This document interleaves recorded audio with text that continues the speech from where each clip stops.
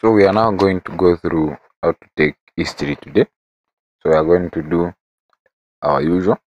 So we do history taking and physical examination in pediatrics, and also the physical examination will be more of a summary type. So we have to know how to do the actual physical examinations. So let's start with the introduction part on the history taking.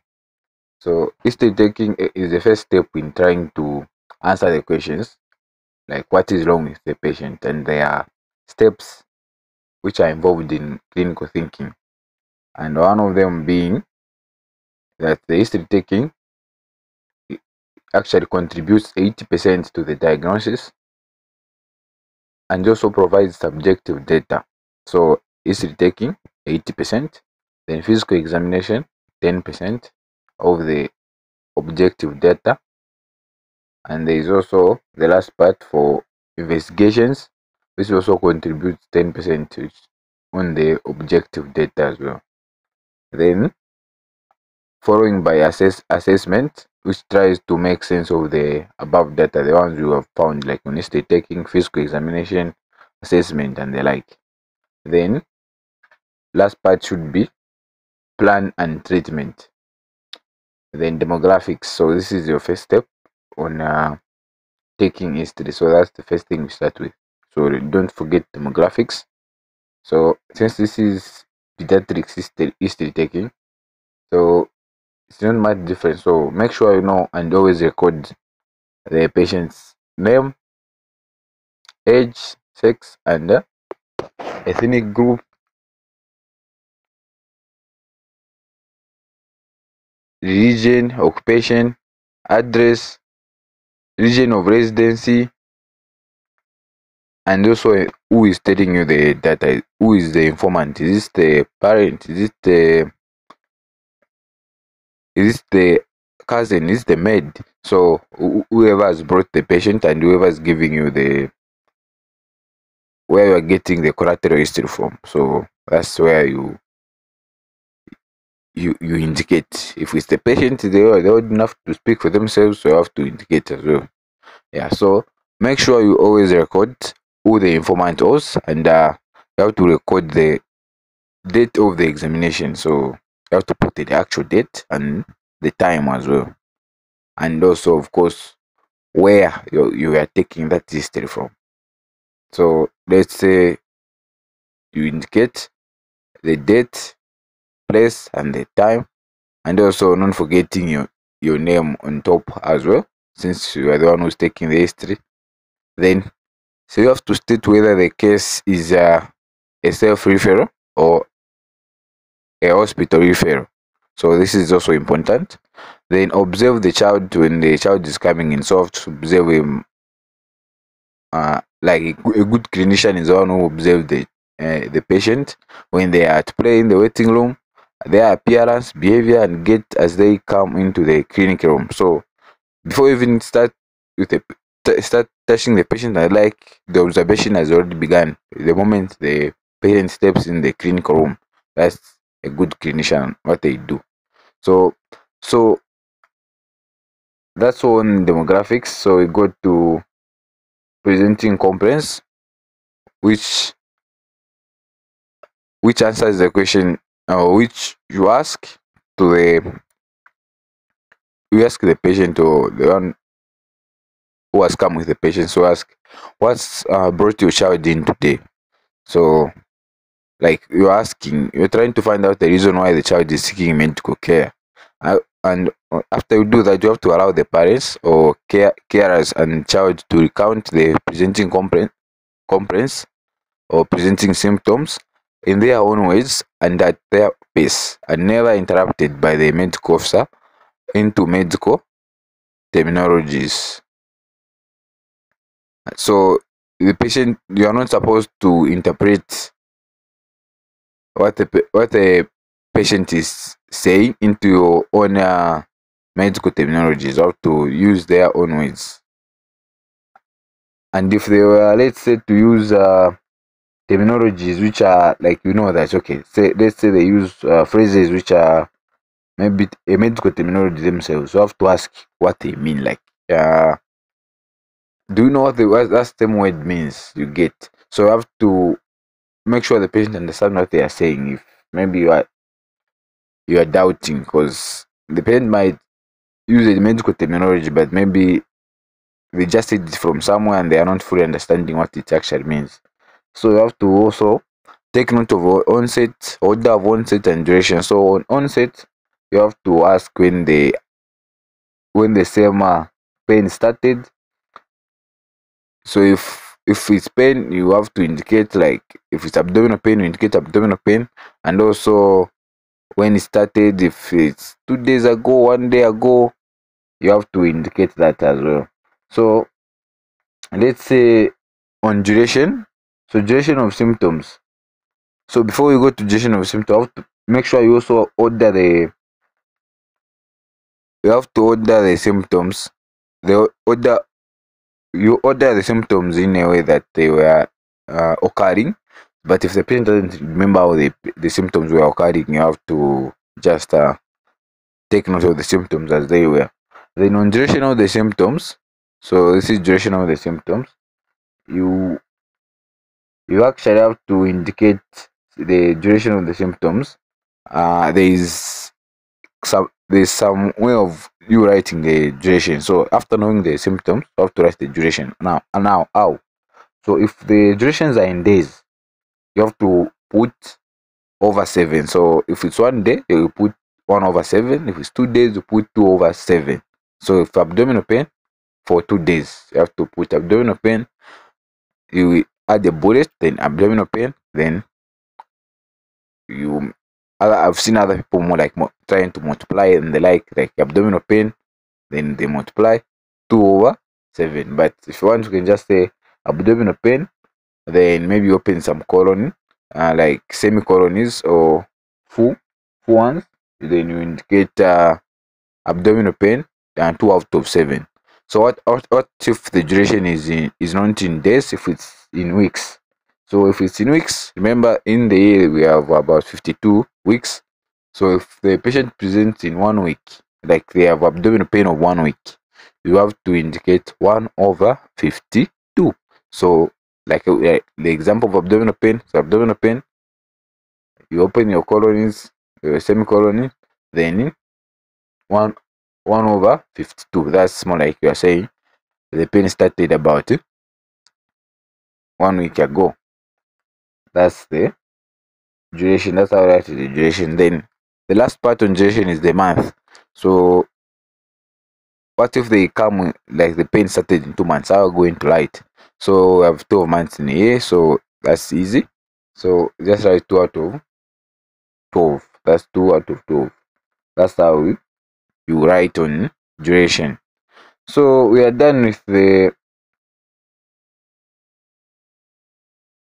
presenting complaint. So you have to now get in the history of presenting complaint. Like how do you go about the history of presenting complaint? So you have to explore the cause of the presenting complaint by you have to follow some like you have to develop a systemic way of questioning patients and how they have presented their presenting complaint or presenting symptom. So you have to ask, when did the current problem start?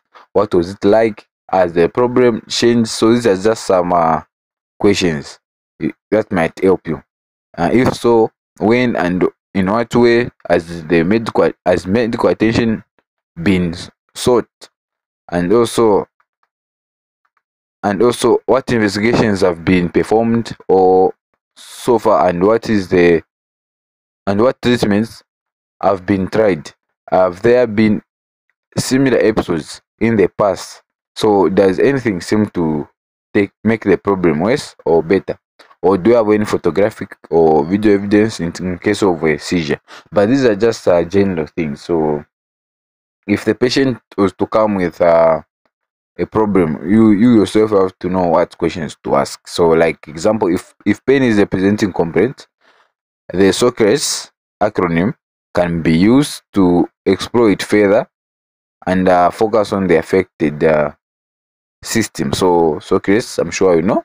So S for site or onset, C character, R radiation, A associated symptoms, time course, E exacerbating or relieving factors, and also more like the severity score if it's, but mostly I think now they have stopped using the severity score because patients sometimes they exaggerate the pain. So that's for pain. So it's now you to develop a systemic way of going through what the patient present with. So now we are done with the relevant with the presenting complaint. So just some few remarks on the presenting complaint. So on the presenting complaint, you have to make sure you have to make sure that the history of the presenting complaint, if someone presents, like I'm using the presenting complaint of abdominal pain. So if someone presents with abdominal pain, and you even if you are asking, they even mention some of the things which are in the system for GIT. So make sure you exhaust the GIT symptoms and questions. Ask about other GIT symptoms. So if they have diarrhea, ask them about the diarrhea and and they have nausea. You see, so you have to exhaust the presenting issue in the issue of presenting complaint. You have to exhaust the system the patient has presented with. Then, so that when we go to the relevant systemic review, you are going to ask other systems.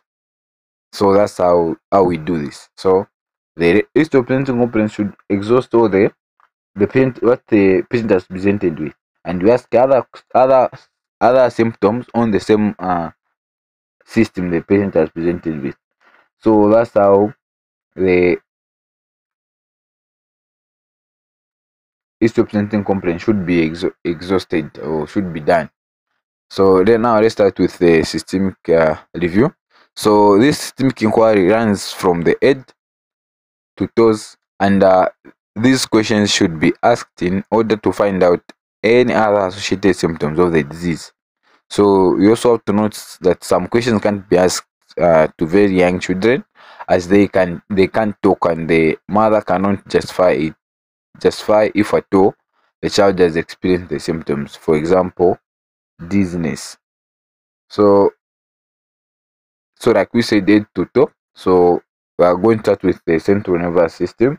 So under the central nervous system, there are symptoms you might ask, but not all of them can be answered by the mother or the patient. So just make sure you take note of those ones which they have answered. So for example, seizures, ask if there is any if the child has experienced any seizures, dizziness, and also loss of consciousness. So on loss of consciousness, this is where you have, again, the way it is if one of the symptoms of asked in review of system is positive, you don't have to just write positive, or you don't have to a you write a price on top, then you leave it like that. You have to also begin to expand it. So you have to open brackets, or you do your semicolon. So you have to actually exhaust the symptoms. So like, for example, if seizures was present, you are going to ask when the seizure started, how was the movement of the body, was there any like the ectophase, or would the patient experience any warning signs and the like. So you have to know how to take the history of a seizure. So even on loss of consciousness, you also have to know how to take someone's history who has lost consciousness. So you have to ask, was this sudden? Was there any warning? Was there any injuries? How was the passage of urine when the parent has lost consciousness? Was there urine incontinence? How long was the duration of the same losing of consciousness? And was there any after effect? So, did the patient have any precipitating factors, or did they not capture, or like the like? So if something is positive, you also ask about it. So don't just say positive, then you leave it alone. So the next thing is visual disturbance. So like I said, if it's positive, again, you have to ask like visual disturbance. How is the patient seeing seeing things, like, is there any double vision, or is there any dimness, or and the like? So that's more like you have to try to ask what kind of vision disturbance is there. So uh speech disturbance. So again, so if there is positive, we ask about the onset, the duration, the nature, and also since this is speech, so I have to ask, this speech in reading, or what kind of speech disturbance? Is it when reading? Is it when talking to to some people, or is it just everyone? So that's speech disturbance. Then also have to ask about deafness or tinnitus or tinnitus, which is,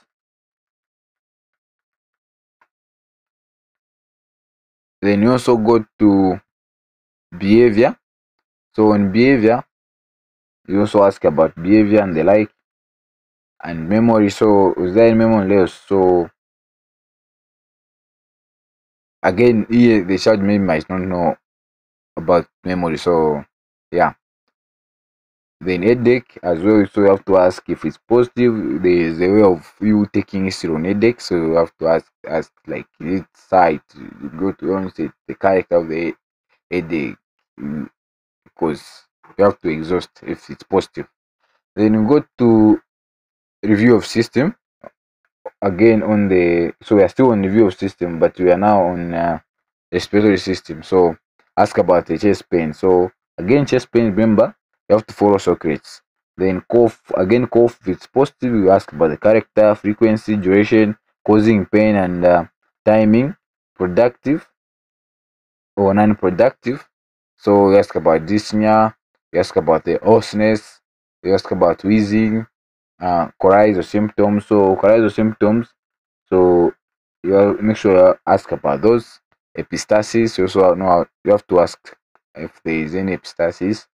And remember, if it's something's positive, you have to exhaust it. You have to ask questions of that same symptoms. So is there any sore throat, any tonsillitis? So this is more like you are now examining the throat. So any throat infection and the like. Yeah. Then CVS. So again, CVS also has chest pain. So if you exhausted it in RIS, there's no need of you again doing it here. So this thing as well. Then swelling of feet and ankles, you ask about it. Palpitations. So if the patient doesn't understand, you ask the heart racing and the like. So dizziness, syncope. So is there any loss of consciousness? You ask. And then GIT. So is there any diarrhea? So if it's positive, again, like I said, remember, you have to exhaust. Like on diarrhea, you have to exhaust everything. Like how is the frequency? How is the nature of the stool? Is it loose? Is it like, you have to ask, and the like on diarrhea. But there are a lot of questions, but you can take some time. But yeah, diarrhea is the most common presenting complaint in pediatrics. So make sure you read on it and know what questions to ask. Then nature of stool, you can also ask this in diarrhea, of course. Then nausea, vomiting, you have to ask. Then abdominal pains and abdominal discomfort. For abdominal pain, again, you can use the same Socrates. Then appetite, ask about the appetite. As the patient lost any weight. So is there any tenesmus, any flatulence? So for tenesmus, this is just a painful sensation and they didn't need to defecate. So you also have to ask about it. And of course, flatulence, I'm sure you know. Then dysphagia. So you have to also ask about dysphagia. So again, like I said, if it's a symptom is positive, so you have to now exhaust it. Like, is it dysphagia for solids? Is it dysphagia for liquids? Is it and that where where does the patient experience the same dysphagia? Is it is it associated with symptoms, or has this progressed with from solid food to liquid? So more like you exhaust the dysphagia as well. Then GUT, you have to ask symptoms on GUT. So you have, so on urine you have to ask on dysuria, the any changes in urination. You, if applicable, also ask about menstruation. So on urine, you make sure you also ask about the color, amount, the smell, and also Make sure you ask about any dribbling, any incontinence. So just make sure you exhaust on urine what question you are going to ask.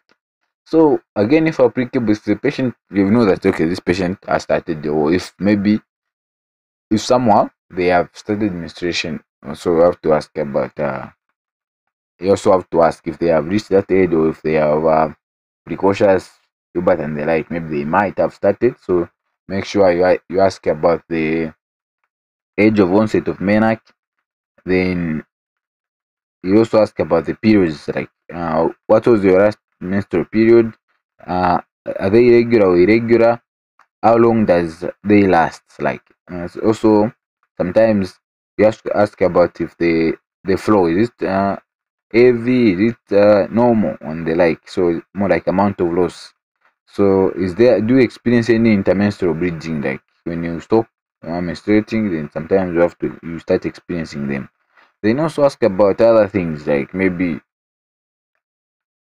like for example, I might give you for vaginal discharge. So just in case maybe there is some discharge, you also ask if it's positive. You ask about the color, quantity, smell, and also other symptoms which can cause vaginal discharge. You can even include them in this part for menstruation. Then we go to musculoskeletal system, and of course remembering skin, we also put skin here. So we ask about the skin rash. So skin rash, we ask about the type, duration, and the end treatment. Has there any treatment been given? Is it painful? Is there any, is it itching? So we ask about any joint swelling, any joint stiffness. Then we are done with the with the relevant systemic review. So let's go to relevant past medical history. So this is why we ask about the patient's medical history, the past medical history. So ask, is there any history of similar illness in the past, or operations, accidents, or injuries? So after you ask these questions, you ask about any hospital admissions in the past. You also ask about any other illnesses in the past. So if the patient, sometimes patients don't usually go to the hospital, so that's why you ask about any hospital admission in the past, and also any other illnesses in the past. Then you also have to ask about diabetes mellitus, epilepsy, asthma, TB, HIV status, your sickle cell. Uh, should be inquired appropriately as well. But there is also a mnemonic death. So though I don't like using it, uh, I've seen people like actually writing that now on past medical history. They write date and they put my positives or negatives. But I think maybe the best way you can do is just more like abbreviate them, like GM, you write GM since it's already abbreviated. AP, you just maybe write AP. But you're just bearing in mind for death, rather than maybe writing the full death on the patient's file. Yeah, because that's being lazy otherwise. But otherwise, when you're learning, it's a good way to start. Then maybe I'm sure as you go ahead with the experience, maybe you also begin to write them in your own short forms rather than writing death. Yeah. So, but it's a good mnemonic otherwise. So also have to ask any history of pediatric death, and inquire about the cause, and also the age of more like of the same pediatric death. Also have to inquire about any history of past blood transfusions. Then we are done with the past medical history. Then drug history, you have to ask, are there any drugs being taken? So we ask about the past, the present, medications, including the name and the dosage, any herbs being taken, any allergies, that the patient have any allergies, any side effects noted. So, and also another mnemonic for the next part. So the mnemonic is bind, BIND. So the next four sections we're going to be talking about, you have to bear this mnemonic in mind, bind. So birth history, that's first B. So for birth history, so you ask about the first part is prenatal history. You have to ask for any maternal obstetric problems, any problems on delivery, uh when was the delivery, Was there prolonged rupture of membranes? Was there any maternal pyrexia? So how about the visit to antenatal care? How long? Like how many bookings was FANSIDA given?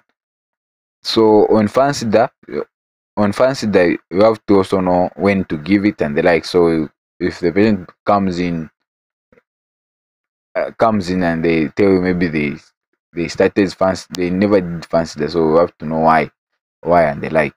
So Septrin, if so for Septrin, you don't have to inquire it, so you don't have to ask it if FANSIDA was given. So there's no need for you to inquire about Septrin. Then also gestation age at birth and the length of gestation. You also have to ask. So after you ask, that's when you now know if the child is a preterm or term or a post-term. Then you go to a perinatal history, so you have to ask about your method of delivery. Was it spontaneous, vertex delivery, or any other like forceps? Was it cesarean? I also ask about the birth history and the APGAR scores. Also birth complications, there are jaundice and the like. So make sure I ask these questions. Then postnatal, you have to ask in the length of hospital stay and method of feeding the child underwent. Then so we are now on I, which is immunizations. So this is where now you have to check yourself on the under five, and you also immunize. But I've seen people ask, like they ask if the child has had the immunizations, but best way you can do is you ask for the under five. They have come with the under five, then you get it. You get the under five, and you see if all the immunizations have been given. Then N is nutritionist to ask about the type of diet has been given, the amount taken. Is there any change in feeding habits? Is there so for breastfeeding, you have to ask the duration, and if maybe the child is not being breastfed anymore, you have to ask about the age of weaning. Then developmental and growth history. So ask about age at attainment of important milestones. So age support, sitting, standing, walking, talking, and self-care and smile. So ask about at which age. So for you to actually know when the child is supposed to start age support, you have to read on developmental milestones and developmental and growth histories. So developmental and growth, as in the actual topic, you have to read so that you know when do the patients attain this, so that you know if there is any failure to thrive, any delayed milestones and the like. So relations with siblings, you also have to ask about not only siblings, so peers, adults and the like. School grade and performance, behavioral symptoms or behavioral problems, sorry. So how's the behavior at school, how's the behavior overall. So we also have to look at the under five card for the growth curve. So the under five has growth curves, so you have to look at them for you to actually see how the child has been moving. Then we're done with the binds and morning, so this part just starts on its own. So family history, so we ask about the parents if they're alive and what they actually do, and also other siblings and their actual ages. And you also have asked the problems in the family. Remember the mnemonic death, so GM, epilepsy, asthma, TB, your any history of hypertension in the family, your sickle cell, any sickles in the family and the like. You have to ask. So death, including miscarriages, stillbirth, and terminations, you also have to ask in the family if of course if there are any, you have to ask. Then social economic history, like I said, on family history, you ask some questions, but I've also seen other people asking families to ask about the patient. But social economic history, it's more nice for you to ask about the patient in social and economic history. So ask about the occupation of parents and the parental level of education, relationship of parents or caregiver, water source and toilet, and also if ask if there is any use of ITN. Also ask about if the child is an adolescent, so you can ask them if they smoke or take alcohol. But if they don't, if you are sure if they maybe the proper example I can give is for if they are infants, so toddlers, you have to ask the parents themselves, like, do you take alcohol, smoke, because that's going to affect the child as well. So a history of recent travel abroad, you ask about this. So particularly in tropical areas is important, as the child may have a disorder uncommon in his or her own country, but having been contracted in another country where the disease may be endemic.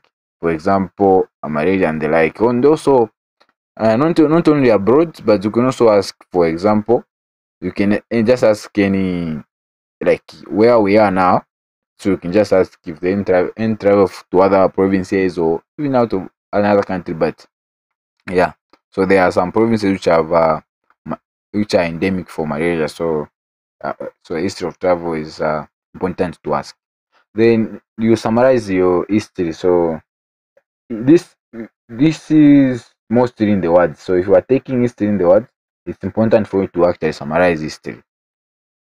But make sure you do it nicely. So you have to identify your important positives, like the things you were asking, they were positives, and they were important as well. So important negatives, like maybe if you had the diagnosis in mind, then you felt like maybe if this was positive, or it rule out other conditions. If something is negative, it becomes an important negative.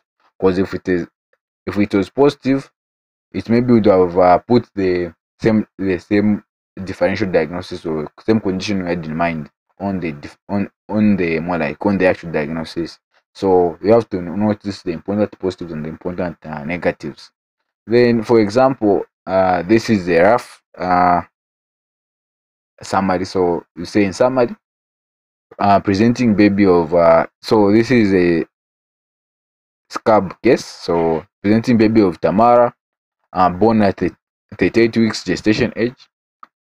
He was born with an APGAR score of 4 out of 10, with the difficulties in breathing, and he did not cry immediately after birth. The review of system reviewed dyspnea was positive, and the other and the others, so which means other review of systems were remarkable. On drug history, he was given adendamycin, XP, and amoxicillin. The baby weight was the baby was born with a birth weight of 2.8 kgs, with history of prolonged second stage of labor, and the mode of delivery was C-section.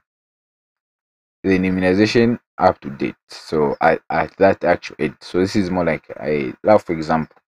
Then impression from history. Then you also have to put your differentials from history. So you have to list it in order from most likely to least likely in relation to the history. And you do this when learning how to take history for the first time, or when clicking on the words for the case presentations in the words. Or maybe if you have since I've seen now people are going for online ones. So even if it's an online one, make sure you do this as well, because you learn a lot and you actually study on the also on the differentials. You have to actually do a studying on them. So like they might ask you why did you think that, what were your pointers and the like. Okay, so we're done with the history taking now. So for the physical examination, you have to do a general examination. You obtain the child, of course, you can't just start touching the child. So you have to obtain the child's cooperation. So be sensitive when addressing a child, and make sure your hands are home. So if the child appears very ill, first assess the airway, breathing, secretion, and stability, ABCDs. So make sure you more like a resuscitation, resuscitate the child if the child is very ill before you actually start to do this. Then you assess if their temperature, if they're febrile or febrile, your para, jaundice, and cyanosis. So this is a general examination. So if the general examination, sometimes you have to start with, let's say you start with the hand, then you check for your finger clubbing, your like the palmar pala and the like. Then you go maybe to your eyes, you check for your jaundice and the like. So, but this is a general examination. Make sure just you do it. You check for everything.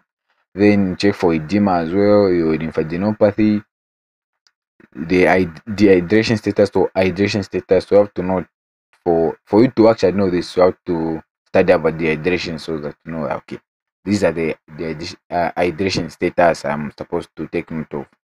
Yeah.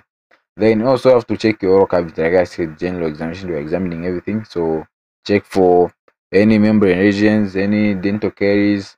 So you also have to check for the teeth and the like I said, dental caries, you check for them. Then of course you have to also do your vitals. So temperature, you take the temperature, respiratory rate, your blood pressure, your pulse, also regularity of your regularity regularity. So more like, and the point is, on pulse, you have to take note of the regularity of the pulse. Is there any delays or not? So radio femoral also, you have to take note of the delays if at all they are actually present. Then uh after after you do the general examination, you go to anthropometric measurements. So anthropometric measurements first start with weight. So on weight, uh, you have, so you have to take the patient's weight. So this is just some background on weight. So you have to know that initially there is a weight loss of 12% loss when the child is born, and they gain this weight by the 10th day. Then gains 30 grams per kg, 30 grams per day. Sorry. Then weight doubles by 5 months, and it trebles uh, trembles by 1 year. Then also the height, you have to take the child's height. So you have to know that these are some things you have to know. Like the child should normally be 50 centimeters at birth, and 75 centimeters at 1 year, 100 centimeters at 4 years. Then gains 5 centimeters per year after that. Then you also have to do your edge circumference. You measure the edge circumference, and that's some background data. So the at birth, the normal one is 35. This is the more like the average, but there should be a range as well. So the average is 35 centimeters at birth. Then they go to 40 centimeters at 3 months. They do 47 centimeters at 1 year, and after that they do 0.5 centimeters per year between the age of 2 to 7. Then after that it's 0.3 centimeters per year between the age of 8 to 12. Then you also have to do your mid arm, upper arm circumference using your Shakia tape, or other call it or Moak tape. So you have to measure that on anthropometric measurements. Then systemic examination. So on systemic examination, this is the crucial part. So for you to actually know this, how to examine, you have to actually do your other readings on examination, because I'm just going to give a summary now to do some of these examinations, because we can't actually talk about how to do all the examinations, systemic examinations. So on respiratory system, of course, you have to start an inspection. It's just for check for any deformities and the like, scars, tattoos, surgical marks. So on palpation, check for any tenderness. You make sure you are just, these are just pointers. So you also check for centrality of the trachea, you the chest movements. You will take note if they are reduced or if they are normal. So on percussion, you also have to do your percussion. So what you do on the right, you do on the left and the back on the respiratory system. Then on sculptation again, what you do on the front, you do it on the back, and what you do on the left side, you do it on the right side. So your breath sounds, are they bronchial or vesicular? So the normal ones here are vesicular. So is there any clear entry and the like? So are there any that did sound? How is the vocal resonance? Or is there any vocal resonance? Then CVS again, so you check for any distended neck veins, you assess the precordium, apex beat. So you also have to assess. So remember the auscultation sites for CVS, we have the aortic, pulmonic, and tricuspid, and diametro. So upstream. So aortic, second intercostal space on your right side. almost near the mid clavicular. But yeah, so this is just more like the auscultation sites. So you have to take note of the auscultation sites, your aortic, pulmonic, tricuspid, mitral. And also I've also seen where they put the Ebbs point, so you have to take note of that as well, uh, on your own free time. So but I've seen most people are writing if it's normal or regular and the like, but you have to actually identify what you've added. Yeah.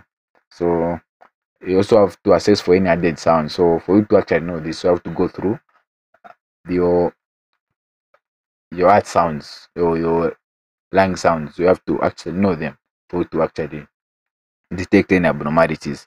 So what I'm saying is, on this one we are just going through. We are assuming we've gone through the respiratory and cardiovascular and the other examinations we're going to talk about. Then this is just a summary on them, because you have to know the sounds, you have to know the murmurs, how to grade them and the like, which is work, and you should done it. You should do it as well. Then the abdomen, like we said, inspection is the abdomen moving with inspection. You palpate, you do for the liver or spleen enlargement. Then abdominal mass, palpable, kidneys, the renal angle tenderness, your shifting downness. So this is just a summary of things you should take note of, the bowel sounds and the like. So these are some of the things. Make sure but you do the actual examinations. Then, but for you to do the actual examination, you have to know how to do them. So yeah. So your central nervous system, again, consciousness, interacting with the environment, or cooperative. And if it's a child less than, let's say, maybe 5 years or 5 years and below, so there's you can do also your Brantire coma scale. You grade if the child is appearing. So you want to assess them and the like. Or if they are old enough, you can do your GCS. Then if they are able to talk and answer questions, you have to assess this, your cranial nerve intact. You have to assess the cranial nerves. But I'm sure, as you know, this is the longest examination. So how is the gait? So this is for the CNS. This is the longest examination. So you also have to go through this. This is just a summary on the things you can talk of, because you also have to notice the reflexes and the like, a lot of things. So on MSS, but the reflexes are very important in here, because this pediatrics we're talking about, and if they are infants, make sure you do a reflexes, or if they're neonates, you do a reflexes very properly. Then MSS, of course, you have to check for any edema, and also you have to grade it as well. Also, if there's any dermatosis, you also check for grade it as well. Then last part is you have to summarize the physical examination. So important positives, important negatives. Then you conclude. So conclusion includes your final impression. So this is for, like I said, doing on the words. So after you do this, but your final impression should should combine everything from history taking to examination, as in after you've examined the child, what do you now think is wrong? So the differentials as well. Then you do your plan. So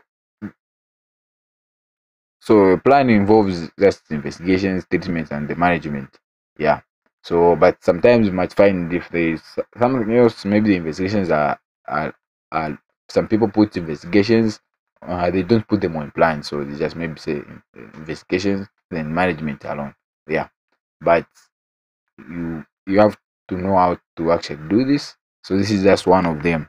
This is not cast in stone. So yeah. But otherwise, this is the rough rough examination and the things you're supposed to do on pediatric history taking. So make sure you know the patient, because these are not cast in stone. So they depend on the child you are dealing with and how age they are, like how old they are, like what's the age. If they are very young, there are things you are other things maybe we have not talked about, you're supposed to take note of. Then we are done. Otherwise, thank you for attending. Make sure you also like this video, and you share with your friends, because risk taking is the most important part, and you have to know it properly for you to actually know the diagnosis and the like. So thank you. Share this video and like this page and subscribe, and don't forget to hit the bell notification. See you next time.